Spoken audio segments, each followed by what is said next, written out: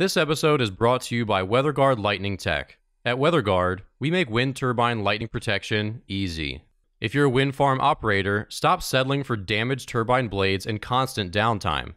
Get your uptime back with our Strike Tape lightning protection system. Learn more in today's show notes or visit weatherguardwind.com/striketape.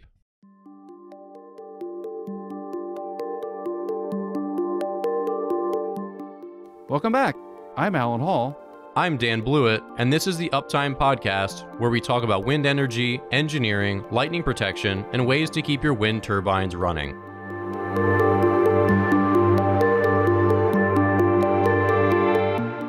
All right, welcome back to the Uptime Podcast. I'm your co-host, Dan Blewett. On today's episode, we have a great guest. Nicholas Gaudern, CTO of Power Curve, is here, and we had a really fantastic conversation all about wind turbine power curve upgrades, blade aerodynamics, all that good stuff.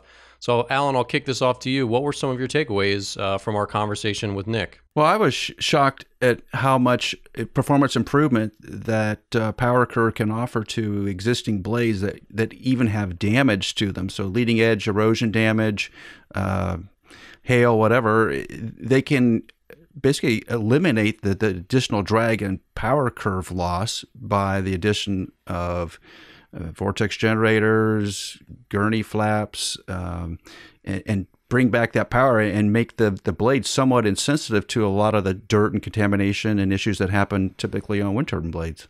Yeah, it was a really interesting conversation. I think it really demystified a lot of the aerodynamic stuff, especially, which can get pretty complex regarding airflow over wind turbine blades. And it's not a one-stop fix. They are tailoring the aerodynamic improvements and modifications to the site's particular wind turbine manufacturer and blade style and what may be happening on those blades at this particular moment. So it's not VGs everywhere. It is selective use of the proper solution to improve those particular turbines, and they go through this comparative phase where they upgrade one turbine next to another turbine and show that the power curve increase, the AEP, has gone up, and they can actually monitor that. So they're proving their technology on site before they implement it on a larger scale on a particular site, which is the right way to do it. Show that it works, demonstrate its durability, and then when we cross that threshold, now we can do the rest of the turbines and bring our whole site up in terms of AEP.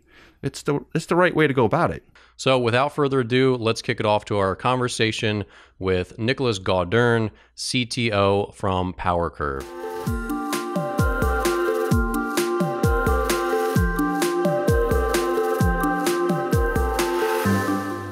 All right, Nick, thanks so much for joining us. We really appreciate you coming on the show. Yeah, you're very welcome. Nice to speak to you both. So obviously today we're going to talk a ton about Power Curve and blade aerodynamics and all that stuff. But first I want to talk about, when blades roll off the factory floor. Obviously the aerodynamics are as good as they're ever going to be. And then after that, with wear and tear and accumulation of dust and dirt and just all those things that, happen over time, the performance will begin to degrade.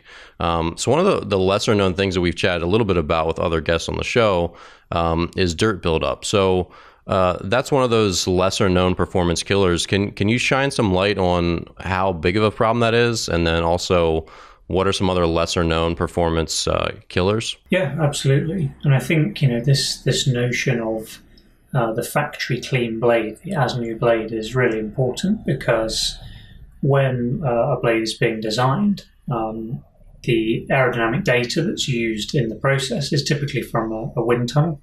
And it's often from a wind tunnel when you're using a really clean model with like a polished surface. Mm-hmm. You can almost see your face in these things. So as soon as you even paint the surface, it's very likely that the aerofoil is going to perform like you might expect from a wind tunnel. So it's firstly important just to sort of think about that. But then obviously as soon as the blade gets out in the real world, it's experienced to these ever-changing environmental conditions, dirt, bugs, ice, erosion. They're all going to play a role in performance. So when we talk about dirt, I think it's good to sort of take this broader picture almost. So, not just dirt, but erosion, ice, all these other things we just mentioned. And what's actually happening aerodynamically is when you get a contamination on the surface or an erosion, they act in quite similar ways. It's adding roughness to the surface, of course. But what does that roughness do? Well, when we have an airflow over a surface, the bit that's very close to the surface, close to the wall, is called the boundary layer. And that's the area of flow where the velocity is zero, right at the surface, and then it increases up to the free stream. Now, what happens to that boundary layer is critical to determining what the aerofoil performs like. So as soon as you put any obstacles in the flow, that's going to affect how that boundary layer behaves, how it grows, how it evolves over the aerofoil. So when we put that dirt in, we're impacting the boundary layer, the health of the boundary layer, and therefore the level of performance we're going to get. So what we typically see in simple terms is we see a loss of lift, which is bad because lift is what's creating our torque force that's giving us the power. But also we're increasing drag. So we're pulling on the rotor, basically. We're reducing the power it can produce. So loss of lift, increasing drag, they're both occurring due to dirt. And depending on where they occur on the blade, they'll affect the performance in different ways. But typically, erosion and contamination tends to be worse at the tip because that's where our local flow speeds are highest. So bugs stick more, erosion happens more quickly. So it's a big ripple effect is what it sounds like. Just like a little bit of contamination at the surface is going to affect the boundary layer and then everything beyond it. Yeah, basically it affects all of the flow downstream of where that contamination is occurring. And what we can do is we can actually model that. So we can say, well, if my aerofoil had performance X and it's now got performance Y, what is the AP? And typically what we see in the field is even on a pretty clean blade, you might lose a few tenths of a % AP just from light dirt, surface roughness, things like that. But you might lose up to, say, 3 or 4% AP due to contamination. But I would say that's at the upper end for a modern turbine. I would say that's quite rare. Typically, you're going to be in the up to 2% range. I would say is pretty common for what you might be losing. Could you while we have you on this aerodynamic path, could you dive a little deeper into airflow separation and maybe just give for people, including myself, who don't have a background in aerodynamics, so what the basics are as far as airflow and what they might need to know? The concept of stall is really critical to a blade design because stall, in sort of basic terms, it's bad because you lose lift, you increase drag, you increase noise. It's basically this danger zone for aerofoil performance. So, really you want the boundary layer to be nicely attached to the surface as it traverses over the chord. One definition of stall is when that boundary layer is starting to separate from the trailing edge. And that's typically where we see this separation start on the wind turbine at the trailing edge. So that boundary layer will start basically peeling away from the surface, from the trailing edge as we come towards the leading edge. And the more it separates, the more it's peeling off the surface, the more lift you'll lose, the more drag you'll increase, and the more noise you'll get. So if you think of a curve of lift versus the flow angle of an aerofoil, as we increase the flow angle, the lift's going to go up pretty linearly, and then we'll reach a peak, and it'll drop off the peak. And that peak and dropping over the other side, that's what we call stall, typically. So do you want to get as close as possible to that then? Or is there, You want to be like a safe distance away. And people's definition of safe can be quite different. But I would say a good rule of thumb is like 2 or 3 degrees angle of attack of that inflow angle coming into the blade. So that means that when you get a gust, you get a sudden change in flow direction due to this turbulent wind field that we're experiencing out in the real world. That means you're unlikely to go over that stall point too much. Gotcha. So it's the kind of this rule of thumb, and you want to stay away from stall. So there's like that little margin for error, essentially. Yeah. Basically, it's an aerodynamic safety margin. You can think about it like that. So the designer has 2 goals in mind when they're configuring their blade shape. It's getting peak efficiency of the airfoil, so a peak lift to drag ratio, and having a sensible stall margin. The problem is that some aerofoils might have their peak efficiency really close to stall, and then you say, well, what do I do? Do I risk it?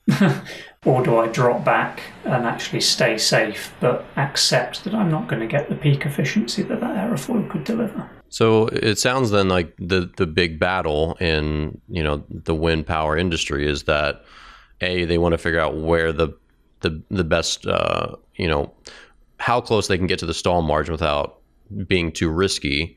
And obviously then they're going to have to fight all the contaminants that would maybe build up on the blade over time and the erosion. And I mean, is that a pretty decent summary of the kind of the battle that's waged for keeping your power curve up? It is, yeah. And it does link really nicely back to this sort of clean aerofoil discussion. And I think it's really important to say that an aerofoil performance curve, let's say this lift versus angle of attack curve, it's a living, breathing thing. It's never the same from almost one day to the next because it depends so heavily on the surface condition. So our stall point, let's say it's at 10 degrees angle of attack when the blade is new. When that blade is dirty, the aerofoil may stall at 7 degrees angle of attack. So that stall point has moved inwards because the boundary layer health has suffered so much due to this contaminant, this erosion. So yeah, it's this battle of understanding where stall is, trying to keep away from it, and then thinking about how you can mitigate against that problem. Nick, what other effects happen with blade tip stall? Because the blade has a slight twist to it, correct? So the whole blade is not at the same angle of attack, and the more aggressive angle of attack, so to speak, would be out of the tip where you're trying to generate most of your power. So if the blade goes into stall out at the tip, what happens to the blade? Does it twist? Does it start to flutter? What effects does that have? Typically, unless there's something really catastrophic going on aerodynamically, you'll just see a loss of power. That'll be the first thing you see, and it'll typically be sort of at what we call the knee of the power curve, just before you get up to rated, because that's where the angle of attacks are highest, typically just before rated. So that's where you'll start to see the power loss. If the aerofoils are of a certain design, that means they have quite an aggressive stall, like the lift difference as they pass over the peak is quite steep.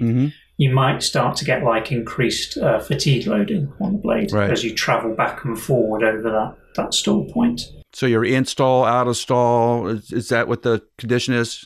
Yeah, exactly. So, we're in this turbulent wind field, which is really horrible, analytically, because trying to understand this flow field is nigh on impossible. So you can never think of, you've got this static target. It's always a moving target, you're working with on the inflow angle, the flow speed, all this kind of thing. So, power loss from stall, noise increase, possibly some fatigue load increase. And typically it will progress from the tip inboard, as a rule. So as an operator, can I tell just by walking around where I have issues with angle of attack and maybe my blade tips installed? Can I hear that on the ground? Maybe. Okay. I think, that there are people who are very familiar with the way turbines sound. Some of the technicians who are out there with them every day, and they may well be able to pick up some stall noise, particularly if it's quite severe. Sure. But to the uncalibrated ear, it may be a little bit difficult. So probably the first thing you would look at is your SCADA data and trying to hunt down, can I see at a certain time of year, maybe when there's a lot of dirt, can I see like a degradation in the power curve, particularly around the knee area? So, but it's hard, it's really hard because we're looking at small losses. Let's say it's a 1% AP loss. Well, unless you've got a really solid baseline data set, trying to track that could be quite hard. Do operators have that baseline data set when the blades are new? Do they track that over time? I would say it's not very common. Some operators are really on it when it comes to SCADA. They've got great machine learning, AI techniques, all this kind of stuff they're employing. But I would say that's not the majority at all. So unless you're tracking all these metrics really carefully from day one, it might be quite difficult to find a loss of that magnitude. So the operators may not even know they're losing that a percentage point or two. I mean, that's the issue. You may have these turbines running and, they look all right to the naked eye. You can't really see anything obvious in the power curve that you're comfortable, putting a bet on. So almost it's a bit invisible. So what we try to do at PowerCurve is we talk about like an inverse proof. Well, let's say you've got a blade out there. You don't believe anything's wrong with it. Okay, fine. Well, let's test the opposite hypothesis. Let's assume there is something wrong with it based on our aerodynamic understanding. Let's apply a fix, so to say, something like a vortex generator. And then let's use a really precise method of SCADA analysis to determine whether performance improves in the months after we install the upgrade. And if we see an upgrade of AP, an increase, well, then we've proved there was a problem to begin with. So it may be very hard to determine whether you had a problem to start with, but yeah, take this inverse proof method, apply a fix. Do I get a performance gain? Well, then you've sort of answered your question, really. Yeah, it's a really good way to go about it. What SCADA improvements do you make to track that? So we typically use a method called the side-by-side method. It's pretty common in the industry. A lot of the OEMs use it, and some of the independent validation houses like Deutsche Wingard, for example. So what you do is you take two turbines that are next to each other, very close to each other, and you make sure that you've got like 6 to 12 months of data where those turbines haven't been touched. They haven't had a control change or a maintenance operation. So you work out how those perform relative to each other. So you get a delta performance, basically. You then upgrade one of the turbines with your aerodynamic kit, and then you'll just continue measuring as you always would with the SCADA. And then, 6 to 12 months after that, you then say, well, what's my new delta performance between these turbines? So I've got delta after the installation, I subtract delta before the installation, and I'm left with what's the change. And if there's a positive change there, well, great, we found some performance. And the nice thing about the side-by-side method is that it basically eliminates the uncertainty of your wind measurement, right? Because you don't use it. You're just using the power signal. And it's the wind speed measurement that's the thing that has huge uncertainty associated with it with other techniques. Even with a MetMust, it's not great. Sure. So you can do this experiment then without any modifications to the control system or anything about the turbine. Yeah. You just let them run for a couple of months. Yeah. You just keep measuring the SCADA data as you normally would, and then just do your analysis. It's all just about the mathematical process used to analyze that data set. And we have a really nice method at PowerCurve. We've worked with Deutsche Wingard on that, actually, who are really experienced in that field, and we get really good customer acceptance of that method. Oh, sure. They're happy with that kind of comparison because it's something they're familiar doing themselves. Right. They can monitor themselves. They don't need a third party to be involved in that. So no, exactly. I mean, sometimes they do, just because it's always nice to have another pair of eyes on the problem. But sure. Most operators, can do that analysis themselves. Yeah. Wow. Okay. So the upgrades that would happen to the blade, if you come onto a site and it's been out there 4 or 5, 6 years, and it's and the blades are in a rough condition. Some of them you can just see from the ground. What are the things in your toolbox to get the AEP back up to where it should be? Yeah, it's a great question, and I would say that the primary tool we have is vortex generators. So if we sort of think back to this discussion about the boundary layer and the fact that erosion and contamination is damaging the health of the boundary layer, and therefore we're losing performance. Well, what a vortex generator does, and the clue is in the name, it generates a vortex. But why is that important? So when you put a VG on the surface, what it's doing, if you put it in the right place, is it's generating this vortex pair. What that does is that draws down or entrains this higher energy flow from outside the boundary layer, basically sort of sucks it down to the surface. So what we're doing is we're re-energizing the boundary layer. We're going to increase its health. And what that means is instead of getting this trailing edge separation that might have been creeping in because the boundary layer is getting a bit old and tired by the time it's reached the trailing edge, the VG's re-energized it, and it means it can stay fully attached all the way to the trailing edge. So if we restore this flow attachment, we get our lift back that we lost, and we might recover a little bit of drag depending on how severe the stall was, but it's the lift recovery that's the really key thing that the VG can enable.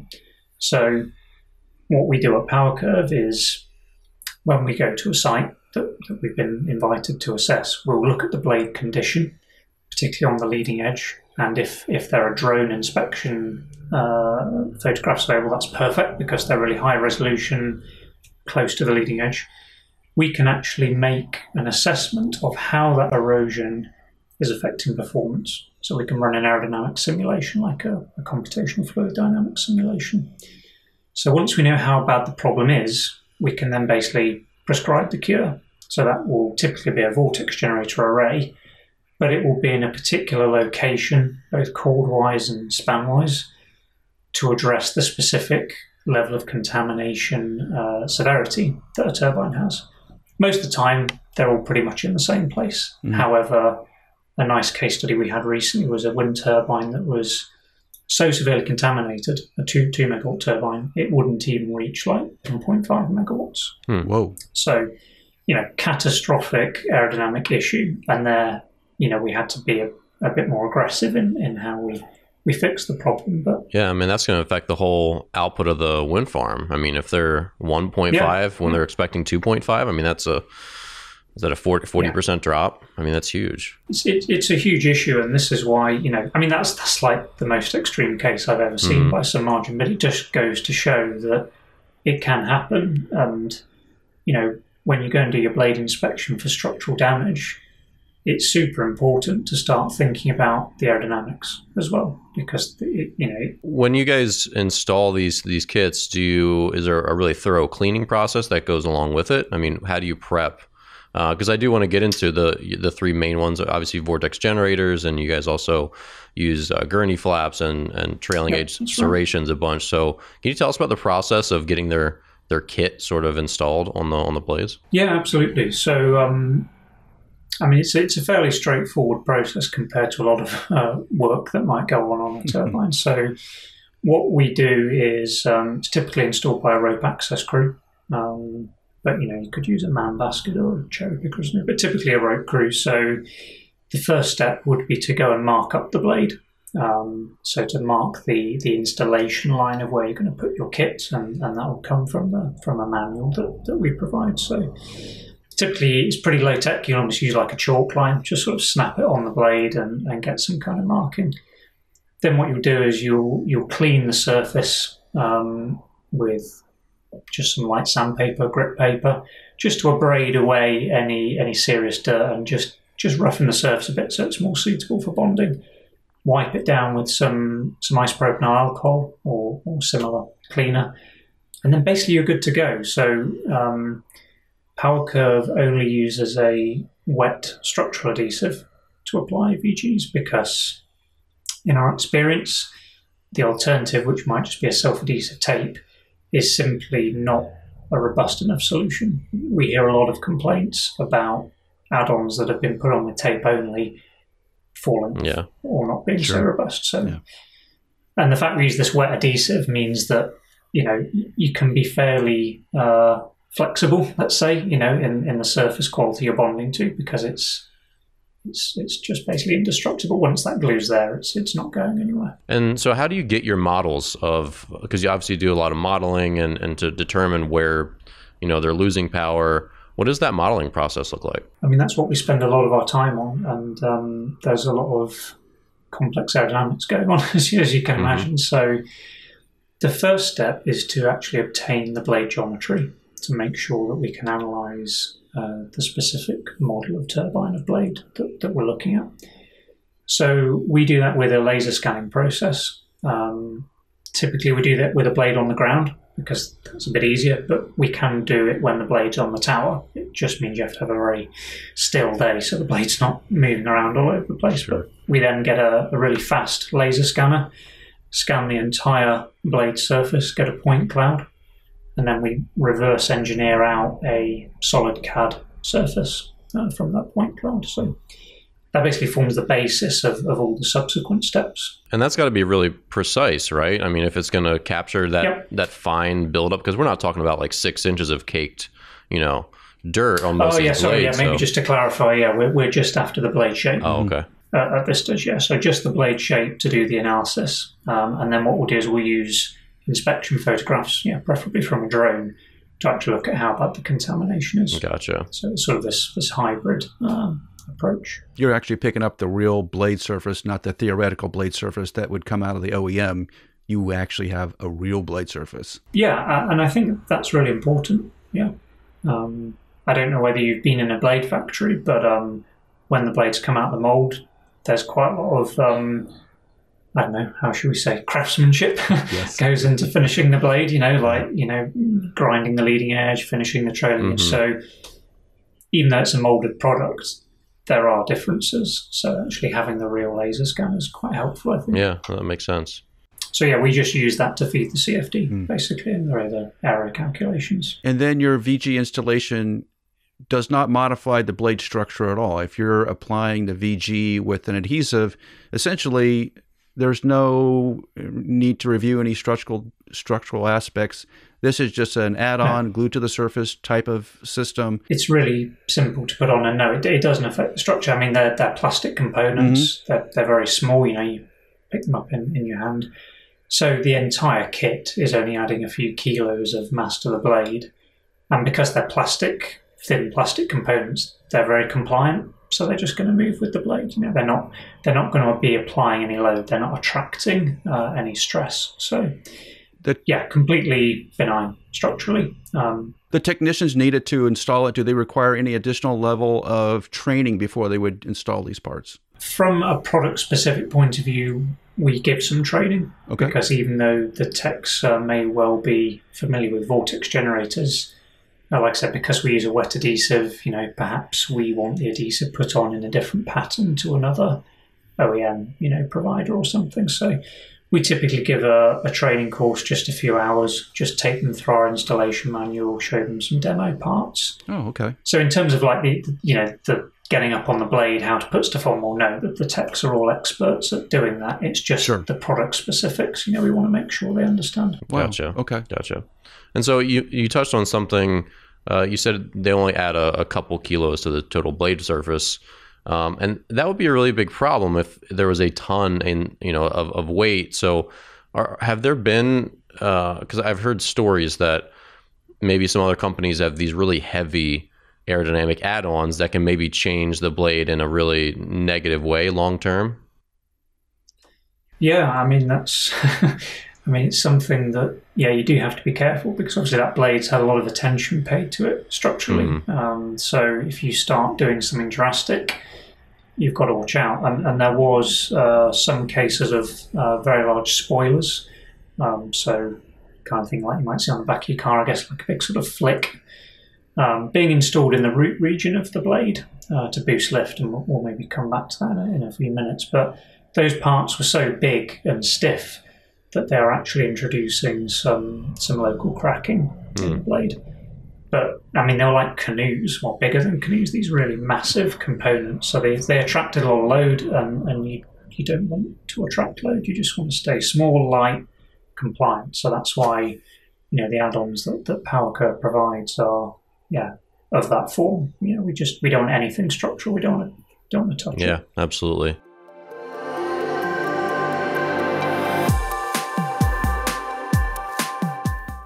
Your VGs are slightly different in terms of shape and size than other VGs we've seen on the marketplace. What makes your VGs a little more unique? Yeah, I mean, I think the key thing is actually where you put them.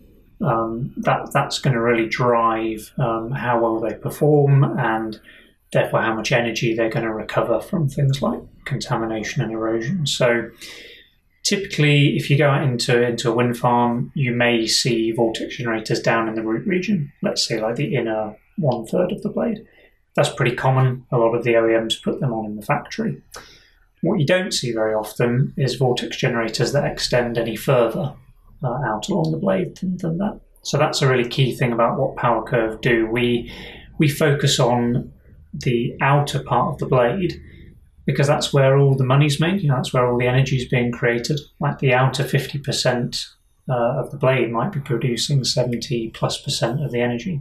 So that's where you should spend your time and your money. So if you have erosion and contamination, it's going to be affecting the outboard part. So therefore we focus our products on mitigating this performance loss that you're going to see more in the outer parts of the blade. So that's a key difference. And also we put our vortex generators typically in a different chord-wise position to some of our competitors. And I would say that's probably down to the fact we've done a lot of wind tunnel testing and simulation. So we've actually been able to maybe understand and optimize the product a little bit more than some others have. I won't say everyone, because there are some great products from the OEMs out there, but I think we've got a really good handle on it. I don't think there's many people know more about VGs than we do.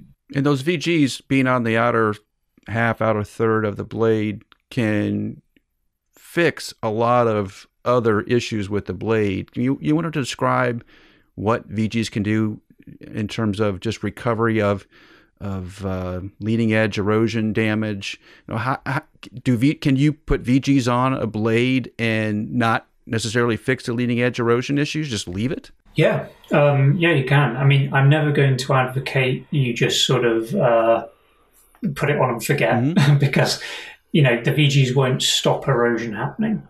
So you can leave the leading edge as long as it's not a structural issue. And to be honest, most leading edge erosion isn't a structural issue. Right. You've eroded a millimetre of top coat.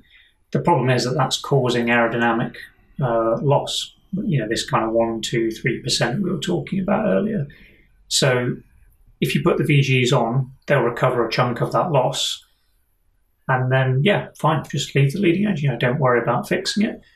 But, like with any big component, keep doing your regular inspections, because if you start finding that erosion is starting to get a hole in the structure or put a crack in, well, of course you've got to fix it. But then you just have so much more flexibility, because you're not just going up every 1 year to try to fix a few pinholes, because it doesn't matter anymore. The VGs are looking after the flow. Right. So essentially you have a very low cost aerodynamic fix or upgrade to compensate for a much more costly long-term repair that what may or may not eventually happen depending on the age of the blades. Yeah, exactly. There's one way to think about it is the fact that the VGs are just making your performance more robust. So they're going to recover losses when they occur, and they're always going to be there doing that. So if you have a particularly, dirt-filled or bug-filled summer period, we don't really need to do anything different, because the VGs will just recover even more energy. So it is this sort of nice, constant way of keeping your power level high. Whereas without VGs, like I said, dirt, bugs, ice, all these things that can be quite seasonal, they're going to affect your power curve. You're going to get this seasonal variation in your power curve. So you can imagine with a VG, you're going to sort of basically reduce the magnitude of that fluctuation, push your average power level up over the year. So essentially, at that point, your buffer, your angle of attack buffer, stall buffer, just gets greatly widened, right? So you're just kind of wiping away that sensitivity. You're taking away the sensitivity that the OEM has sort of designed into the blade. You're erasing or just expanding that buffer zone, which is magnificent. Okay. Yeah. So I mean, if we go back to that stall margin parameter, a vortex generator will typically increase the stall margin by 3 degrees. That would be a good rule of thumb. Wow. So suddenly you've got all this extra margin to play with, where your performance isn't going to suffer because you're falling off the top of the lift curve, basically. Right. Huh.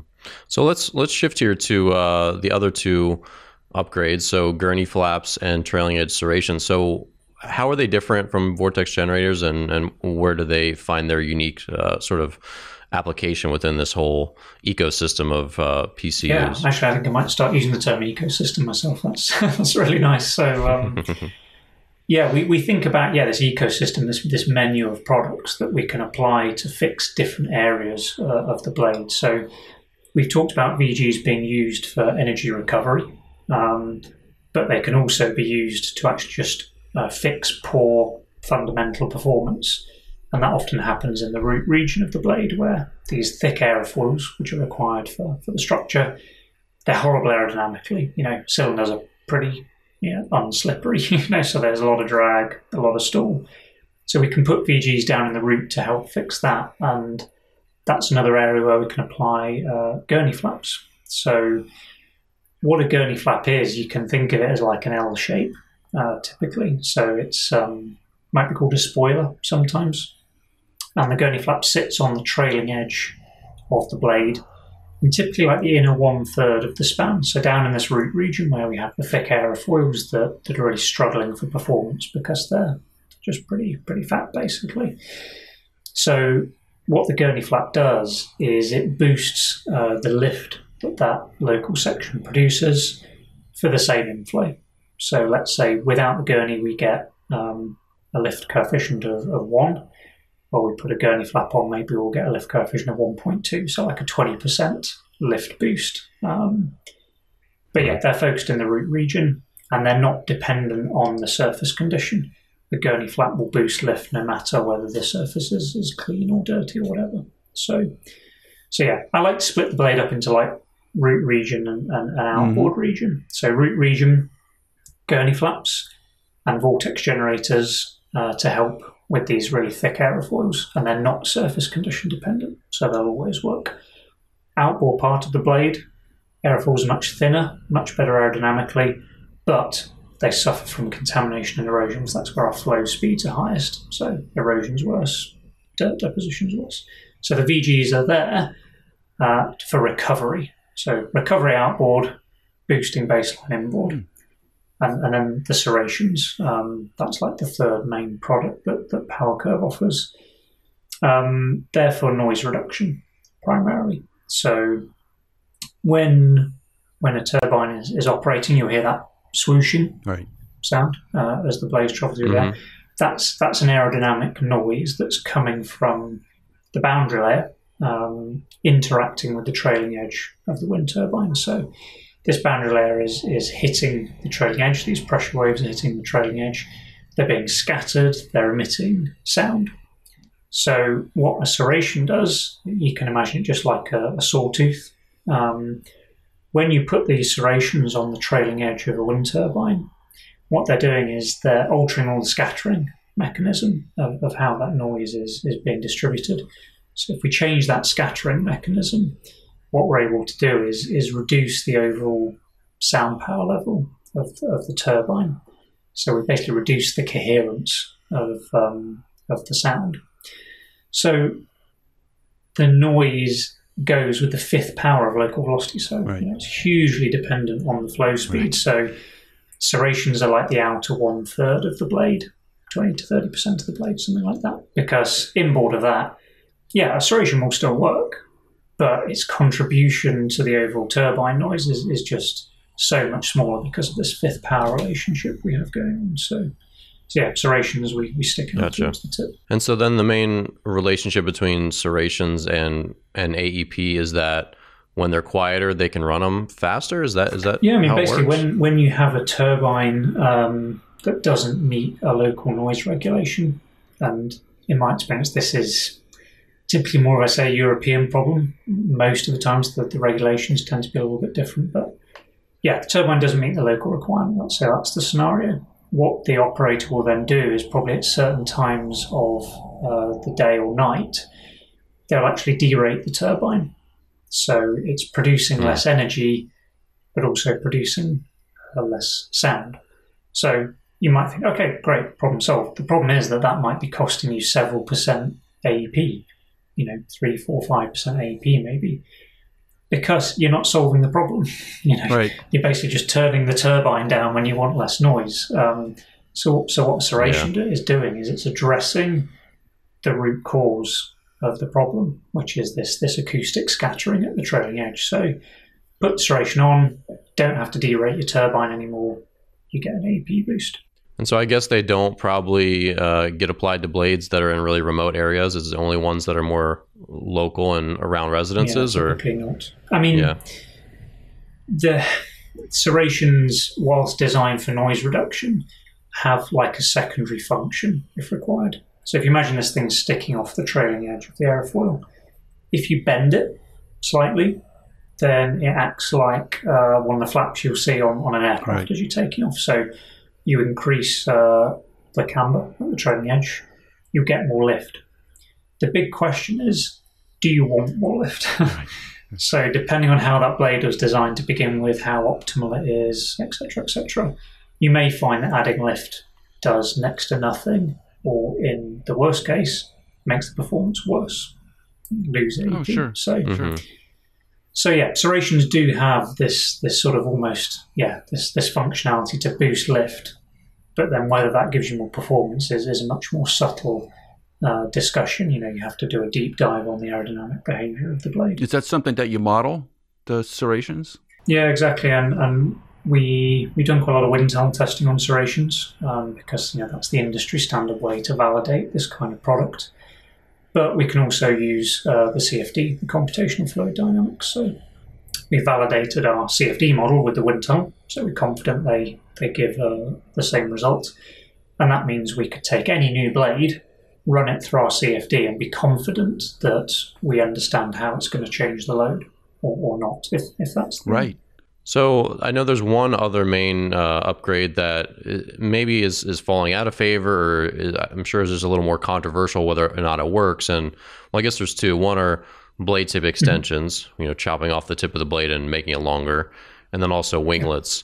But like I said, Al and I have talked about this on the show, and it seems like the jury's still out, that they're a little questionable. There's just so many potential trade-offs, essentially lengthening the blade. Where do you fall in that debate, just generally? Yeah, I mean, I think if we take the tip extensions first, aerodynamically, they're fairly straightforward to understand because effectively it's a bigger rotor. And a bigger rotor means more power, and it's a pretty straightforward relationship. It's the square of your area, plus or minus some correction factors. So there's no doubt they'll add AEP. The big question is, do you want to chop off the tip of your blade and bond on this new structure? Are you confident that the inboard structure can take the additional bending moments that are going to be generated by putting that tip extension on? And that's ignoring all the permitting things. A lot of wind farms, there's a specified tip height, so you can't actually go above. So that sort of maybe says, well, maybe that pushes me towards a winglet because I've then maybe got the opportunity to flick the blade. I would stay within any permit regulations, and a winglet effectively acts quite similar to a blade extension. So the winglet has some advantages in terms of you can have a smaller thing than a tip extension, so it's not adding rotor area. The problem is that the jury's still out on, is it a good trade-off between AEP and loads and structural modification? So I would say you will get more AEP from a winglet or from a tip extension, but do you want to chop off the tip? Is the structural performance of the original blade known enough that you're confident changing it, quite so dramatically? So I think small things like within 0.5 meter, 1 meter, the risk is pretty low. And you'll get some AP. If you're going much bigger than that, again, we were talking earlier about this canoe spoiler that was applied in the root. You've got to be really sure you're not going to start cracking the blade and damaging the blade, because then it doesn't matter whether you've got 2% AP, because if you've got to take your blade down, that's right. Any benefit wiped out. Yeah. Well, I think that segues well into our next topic, which is, there's a lot of ideas and this is, Alan's talked about this on the aircraft side, that there's lots of hey, this is going to make sense. Let's install this on our whole, fleet of planes or our whole wind site. And then a couple of years down the road, they figured, that didn't really pan out in practice as well as it did maybe in the wind tunnel or something. But with, you guys studying and improving so many blades, what are some of the things you've learned along the way as a company and and industry-wide, I would say as a whole, how have things changed as you've learned more over the last 5-10 years? I think one of the key things in terms of aerodynamic performance is the understanding and appreciation of this contamination. I think that's come on a lot in recent years. So when we were back using stall-regulated turbines, it was pretty clear that they suffered really badly when the blades were dirty. And you could see it super clearly in the power curves and the SCADA data. When we started going to these modern pitch-regulated machines, it becomes less obvious. I say it's just harder to find 1-2% losses in the data. But I think with a lot of work by a lot of research institutions, such as the Danish Technical University, there's a lot more just acceptance that dirt does cause a measurable performance loss. So I think when people start accepting it, there's then a lot more focus on what you do to solve it. So, things like the vortex generators, are coming up in conversation a lot more. And, for me personally, I've been in the industry around 11 years now. I guess I've just been quite surprised at how slow the uptake has been on some of these aerodynamic upgrades. So in some ways, we're talking about, what have I learned? In a way, it's like I've learned that things maybe aren't moving as fast as they should, Yeah. Because if it's this accepted, understood problem, well, why aren't people doing more to fix it? And I know there's can be all kinds of financial and commercial decisions behind it, but if I take it just from an engineering perspective, dirt makes the flow bad, you can make the flow better. So why wouldn't you? There's a lot of money in 1% AEP. Oh, sure there is. Yeah. Well, it seems like those are tough challenges in all industries where you have to convince people that they need a service that is going to make sense financially in the long run, but has maybe an initial upfront investment. And I think, if we're talking about changes in the last 5 years, like, how things progressed, the computational cost of big CFD simulations, big structural simulations, that's absolutely plummeted.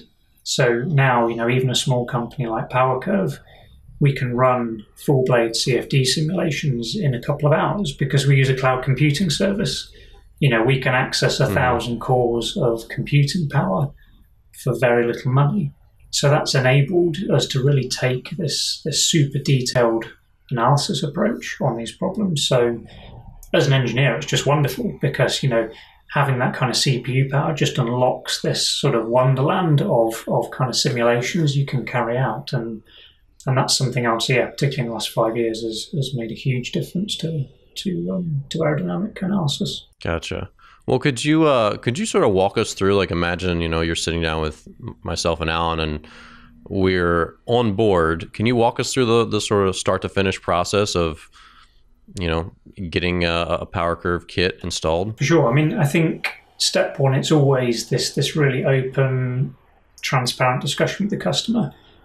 It's about educating, first and foremost, why do you have a problem, and what are the mechanisms behind it, and then what's appropriate for a fix. I think a big problem in the industry as a whole is that it can be quite closed sometimes. Like OEMs can be pretty reluctant to talk about some of this stuff. So we like to educate. We like to say why you've got a problem, so we can show wind tunnel results, CFD. First of all, convince you that what we're doing is sensible and we're being, professional about it. What we'll then do, we'll take any SCADA data from your turbine if you have it, and we'll look for these very small reductions. And sometimes we find them, sometimes we don't. It depends on the quality of the SCADA data and how much you've got. What we'll then do, take any blade inspection data. Like I said, if it's from a drone, that's absolutely perfect. And we'll look at an overview of the entire blade and how damaged it is or contaminated it is. We'll then do like a very initial assessment to say, is it worth taking this to the next level of analysis? And most of the time it is. So at that point, we'll get the blade geometry from the laser scan if we don't have it already. We'll run the CFD simulations, we'll correlate to our wind tunnel data sets, and we have these really wonderful in-house tools we developed with the Danish Technical University to actually then estimate what is the performance loss of the turbine as a result of what we see from the photographs. And then what we do is we can produce a report, show the customer and say, here's your problem, here's your potential loss. This is the menu of upgrades that we have available and the expected performance increase. And what we typically find is we can add between 2 and 4% AEP, depending on the turbine and what age it is, what condition it is, etc. So that's the kind of offering we have to the customer. So we make sure we go through the business case with them. Usually it's pretty attractive because, a couple of percent AEP is a lot of money. And then what we'll do is we'll produce an installation manual, we'll engage a local installation company, and then give them the necessary training we talked about earlier. They'll go and install the kits on the turbine. We'll do a trial period, typically, because often the customer will want their own data set to validate things are working. That goes fine. We then go to the rollout phase. So all in all, you're probably looking at sort of a 12 to 18 month process from first engagement through to doing the analysis, getting the trial data, validating it, and then doing the rollout. So what's the return on investment for that approach? Like, when can they recoup the money for all the time and the... I would say the average is about 3 years. That's really good. On our product, at an upper end. So it's clearly very dependent on local power price, but yeah, around the sort of 2-3 year mark is what we commonly see. And that means on most turbines we look at, which most of the ones we've upgraded so far are sort of 7 to 10 years old as a starting point. You've then got another maybe 10 years of lifetime where it's free money, Sure. So customers tend to be pretty pleased with the offering. Yeah, I bet. Yeah. Is there any maintenance? I mean, do they collect dust or dirt, or is there what do they have to do, for the duration that they're on their blade? I mean, in principle, nothing. So the components are manufactured and designed to last a full lifetime of a turbine. So they're made from very environmentally resistant plastic. So there's no issues with UV degradation, things like that. So, and as I said, because we use a wet adhesive, that bond is a lifetime bond as well. It doesn't need surfacing. What you sometimes see is in places with some extreme weather events, like really bad hailstorms or super heavy icing of the turbines, some of the VG fins might get damaged. So as part of your main blade inspection routine, you should check if there's any significant damage due to these extreme weather events. But typically we don't see a lot. But like with any component, if you hit it with a golf ball size hailstone, or you zap it a few times, it's not sledgehammer resistant. Yeah, exactly. Yeah. I got it.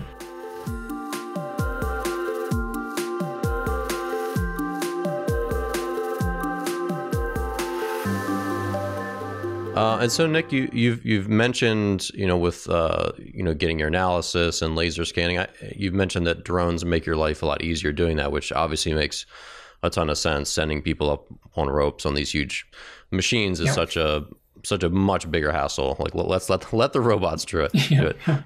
Can you tell us a little bit about how drones are changing what you do? Yeah, absolutely. I mean, first and foremost, it's about just getting this understanding of the blade surface in a really good level of detail. So Power Curve, we've been working with SkySpecs, for example, for a little while, looking at how can we use this incredible data set that's being captured with the high resolution images to drive a turbine-specific performance calculation. So I talked about, us making this kind of, engineering desk study about what's the blade condition, how does that affect performance, and running the model as well. I can see in the not too distant future us being able to take the drone inspection data, that being categorized, with a piece of AI software that categorizes it aerodynamically in terms of severity, and then that goes straight in to a performance calculation based on that turbine-specific image set. So what you could get is, for every time you fly a drone around a turbine, or every different turbine, you get a new AEP calculation done for that turbine with that data set. And that suddenly becomes really exciting, because you can monitor things, you can track them every time you do a flyby, basically, and the cost of these drone inspections is getting lower all the time as well. So linking this data set into a calculation engine that delivers a turbine-specific AEP results is something that we're actively working on now, and hopefully we can share more with the industry later this year. So the drone data is becoming more ubiquitous. and there's just so much data on so many turbines and so many blades at this point. How do you try to group them together in terms of like where the turbines are located, in terms of the types of damage they're seeing, and what the aerodynamic upgrades would be? Is it location specific? Is it manufacturer specific? How do you sort of group that in your head? Probably first and foremost, it's going to be location, I would say. So rainfall plays a big role, because rainfall is what drives erosion. It's those raindrops being hit by the leading edge at 150 miles an hour. They're like little bullets. Right. So the amount of rainfall in a year is a big driver of erosion, but then also just the other atmospheric contaminants and things. So that's obviously very climate specific, very location specific. We then, maybe on a level down, you'll think about individual manufacturers. So some manufacturers use off-the-shelf airfoils, some use custom airfoils, and they perform differently when they're contaminated or eroded. So we have in our heads some particular blades that we know don't like erosion, and we have in our heads some blades that, although they don't like erosion, it's not to the same penalty level as this other manufacturer. So, sure.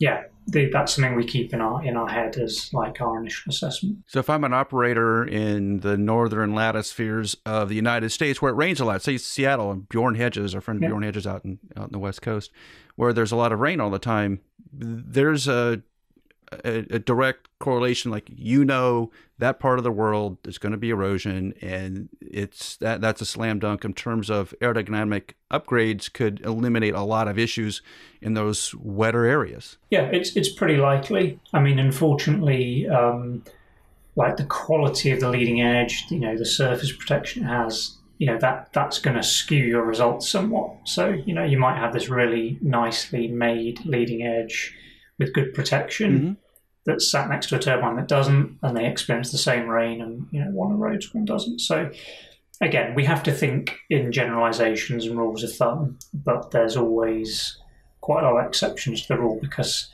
effectively the leading edge is a handmade product, so it's got that human variability in surface quality and craftsmanship, and also different materials. Some blades have LEP, others don't. So, but we can take some guidelines, some generalizations, but that's why it's nice to have the drain data, because you don't have to guess, you just look.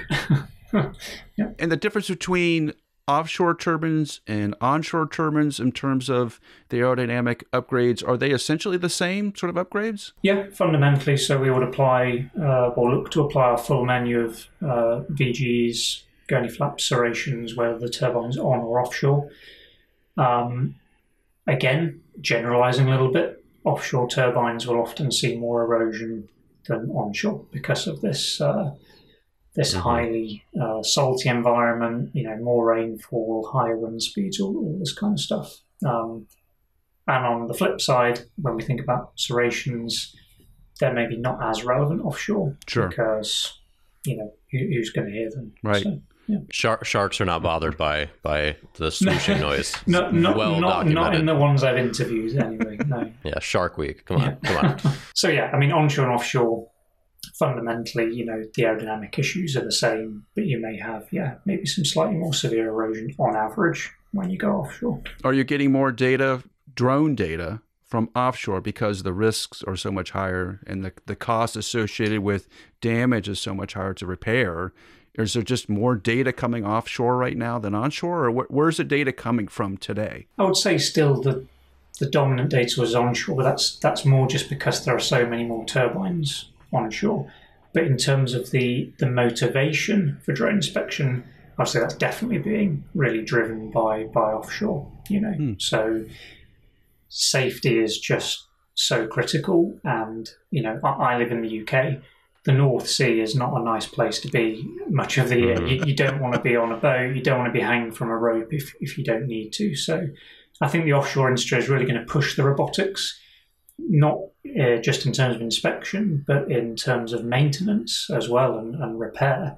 I think they're really going to take the lead there, because it's just, this really safety critical and cost critical environment. Yeah, well, it's good you brought that up. You're just you're helping me with my segues so much here. Speaking of tech and keeping workers safe and all this, what are some of your predictions for the future of wind power and technology? Well, I think the drone conversation we've just had, that's super relevant for this future. It's about getting good data and making things safer. I don't see turbines getting any smaller. So, it's a bit of a running joke in the industry, really, where someone makes a prediction about a big rotor only to have that prediction proved wrong a few years later. Sure. So, I used to work at Vestas, and people are like, can we really transport a 50-meter blade? Can we really do that? And then now people are doing 100-meter blade, Yeah. So, they're going to get bigger. But onshore, my feeling is, again, at the risk of sounding silly in 5 years, we're sort of getting to the limit of onshore sizes. Not because we can't do it, but it's just such a big structure to have on land. Whereas on offshore, build them on the dock, send them straight out to sea. It's much easier. So yeah, size, and then I think smart control, utilizing these new data sources. So as turbines get bigger, what's a really interesting problem is the fact that you have such a varying load distribution over this rotor. These things are 200-meter diameter offshore. You can imagine the wind speed at the top of the rotor is very, very different from the wind speed at the bottom and from side to side. Sure. So how do you deal with that? And I think the advent of more smart sensors, such as fiber optics, for example, they're going to allow you to measure a lot more in real time. So you can imagine a blade that's fully tricked out with loads of sensors. It can measure where the blade's position is. Maybe you've got a LiDAR on top of the nacelle. It can actually see what wind is coming to the turbine. And you could use these two data sources together to basically get the turbine to react in advance of some of this gust coming in, for example. So I just think sensors are going to play a really huge role, like they are in a lot of technology, right now. Cost is plummeting, capability is rising. So it's just about integrating it into this turbine platform, Right. Where is my blade? What's it doing? How can I monitor its health? How can I pitch it so that the loads stay within a certain level? And it's all about just driving down the cost of energy, reducing maintenance, these kind of things. Sure, we finally reached that technology edge, and the size of the turbines have gotten so big, and the cost of turbines along with it, that these instrumentation systems, relatively speaking in terms of cost, are inconsequential. But like you said, they can really extend the life. They will extend the lifetime of blades and the whole structure considerably as soon as you essentially have active pitch systems that are smart, and you have LiDAR on top of it. Boy, that just extends everything out in terms of lifetime, because it reduces those extreme events significantly. It's a huge change that's going to happen. I just think using this data is a big challenge. Like, big data is such a buzzword, but that's a problem, because so many companies, OEMs, they have huge amounts of data, and they don't use it today. They might have 50 sensors on a turbine. Are they actually using that data? I would bet that quite a lot of them aren't. Again, there's leaders in the field. Some of the operators, super smart. But again, it's just about bringing up the level in the industry of using data in a smart way. Like, can I predict a gearbox failure before it happens? Can I pitch a blade before, a gust hits it? All these kind of things are going to get more important as, you want to really try to squeeze every last drop of energy and cost out of the system.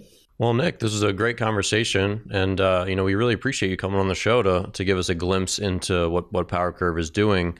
Can you give us some ways for our listeners and our viewers here on YouTube to follow up with you and with the company? And obviously, for those of you listening, we'll put links in the show notes and the description in YouTube, so you can easily click through to learn more about PowerCurve and about Nicholas here. But can you point us in the right direction? Yeah, absolutely. I mean, we have a website that we'll get the link up for, powercurve.dk.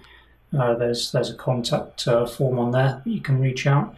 You can find me on LinkedIn as well. Very happy to accept messages, invitations through LinkedIn for you to make contact. And then, like I say, it's all about this very personalised discussion.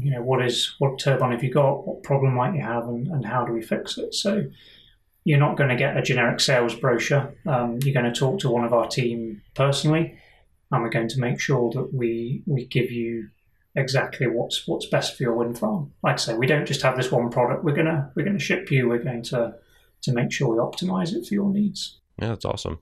Well, Nick, thanks so much for coming on the show. We really appreciate it. It's great catching up with you. Yeah, absolute pleasure. And thanks for the great questions, great conversation, and maybe we can do it again sometime.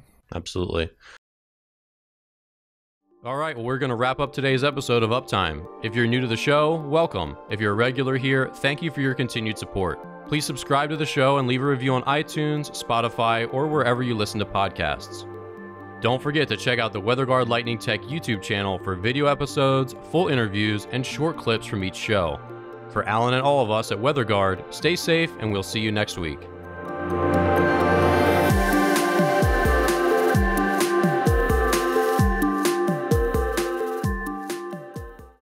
Is downtime causing you financial pain and putting a stop to your power production for months on end? It's no secret, lightning strike damage is a major cause of wind turbine downtime.